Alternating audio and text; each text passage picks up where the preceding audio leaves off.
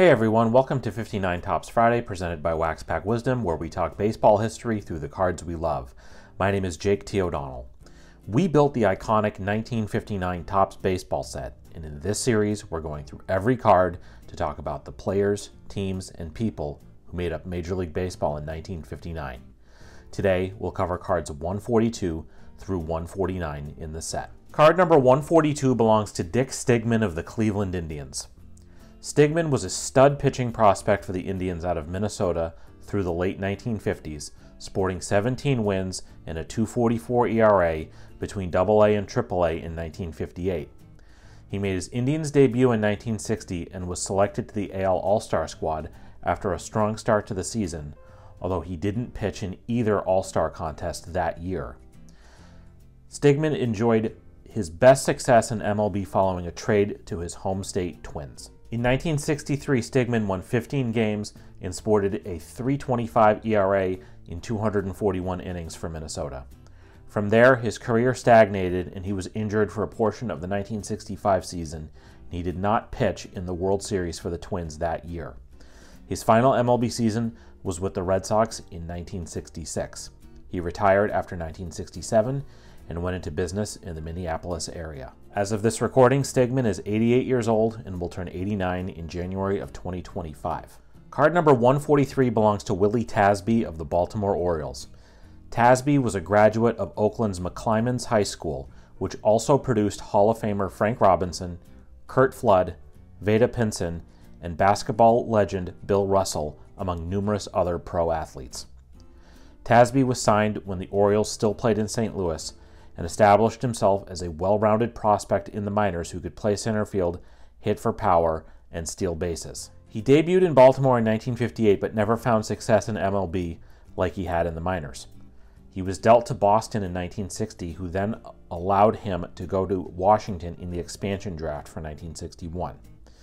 Tasby played a full year there and hit 17 homers, but would not play consistently in MLB again, appearing part-time for the Indians in 1962 and 1963. Card number 144 belongs to Jerry Walker of the Baltimore Orioles. Walker signed out of Oklahoma in 1957 and went immediately to the majors before throwing a pitch in the minor leagues at all. He had a strong debut for the Birds, mostly pitching out of the bullpen, sporting a .293 ERA in 27 2/3 innings. Walker pitched mostly in the minors in 1958 and came out strong for the Orioles in 1959. He became the youngest pitcher in MLB history to start an All-Star game that year. Walker started and relieved through the rest of his 8-year career for the Orioles, Athletics, and Indians. After his pitching career ended, Walker was a scout, a minor league manager, and a big league coach before moving into a front office role. He spent 1 year as the Tigers general manager in 1993 and then became a key assistant to Walt Jocketty, first in St. Louis and then Cincinnati, winning a World Series ring with the Cardinals in 2006. As of this recording, Walker is 85 years old and turns 86 in February of 2025. Card number 145 belongs to Dom Zanni of the San Francisco Giants. Zanni was born in the Bronx, went to high school in Brooklyn, and was signed by the Manhattan-based Giants in 1951. After 5 solid minor league seasons, Zanni debuted for the Giants following their move to San Francisco late in the 1958 season. He appeared sparingly in MLB over the next 3 seasons and was part of a deal with the White Sox that sent hurlers Don Larson and Billy Pierce to the Giants. Zanni was a key swingman for the 1962 White Sox in 86 innings, sporting a .375 ERA. He was traded to the Reds in 1963, where he pitched through 1966. Card number 146 belongs to Jerry Zimmerman of the Boston Red Sox. Zimmerman was signed as a teenage catcher out of Oregon, but he toiled in the minors for years and was released by the Red Sox in 1959. The Orioles signed him immediately, but he did not appear in the majors, and they released him that year too. The Reds took a chance on him, and he finally made it to MLB with them in 1961. Zimmerman played in 2 games in the World Series that year as a defensive replacement. After that season, Zimmerman was sent to the Twins in a trade, where he would back up Earl Batty over the course of the next several seasons. He was then a coach and scout in MLB for 2 decades after his playing career. Card number 147 is the next multiplayer card in the series, Cubs Clubbers, featuring Dale Long, Hall of Famer and 1959 National League MVP Ernie Banks, and Walt Morin of the Chicago Cubs. Here is the narrative Topps wrote on the back of the card. In these three stars, the Cubs have the top right-handed slugger in the National League and a pair of top-notch southpaw blasters. Over half of the Cubs' homers came from their potent bats. Ernie had a great year and wound up with the top honors in homers and RBIs. For his great performance, he won the NL Most Valuable Player Award. In 5 full seasons with the Cubs, Ernie has averaged an astounding 36 home runs per year. Dale's greatest performance was his 8 homers in 8 consecutive games in 1956.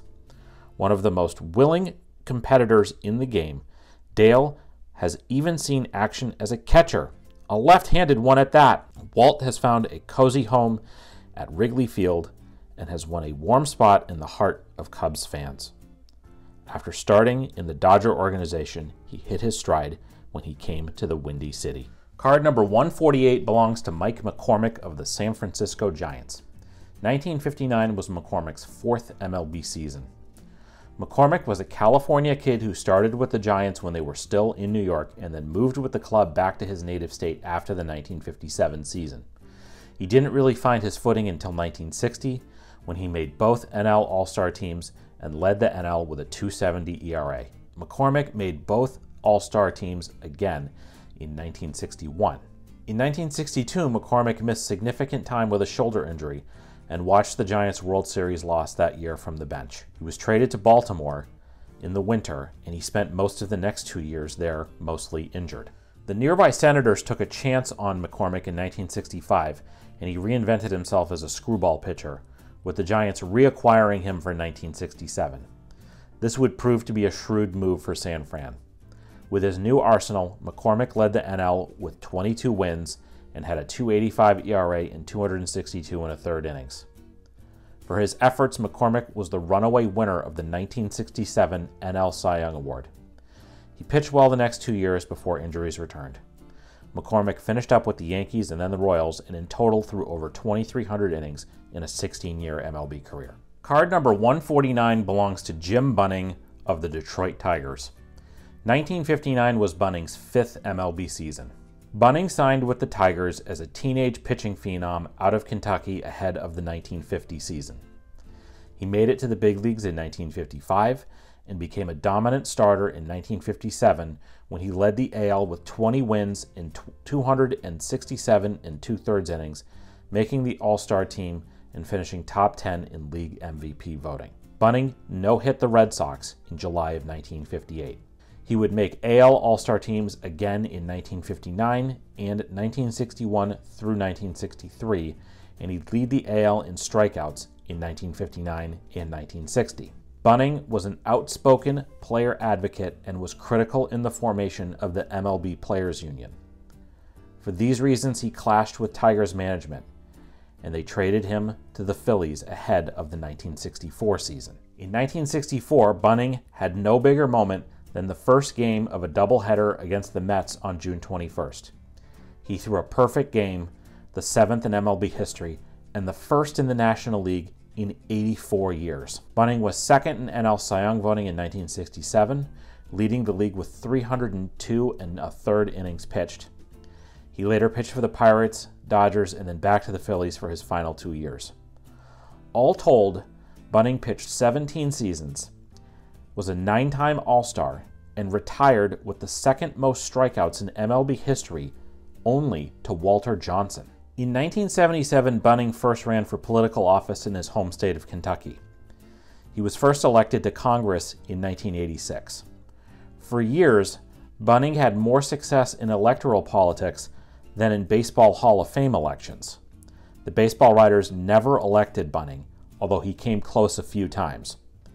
The Veterans Committee finally elected him in 1996. 2 years later, upon winning election to the United States Senate, Bunning earned a unique place in both baseball and American history. To date, he is the only person to be elected to both the Baseball Hall of Fame and the United States Senate. That's going to do it for this edition of 59 Tops Friday on Wax Pack Wisdom. Do you have a story about one of the people, players, or teams we discussed today? Let us know in the comments. We'd love to hear it. If you enjoyed this video, please give it a like and subscribe to our channel so you don't miss any of our Wax Pack Wisdom content. In the video description, you will find our source material for this episode, links to where you can follow us on all social media channels, as well as a list of our favorite nonprofits and charities. Please consider a donation to one of them if you enjoyed this content. Thank you for watching. We'll see you next time on Wax Pack Wisdom. Take care.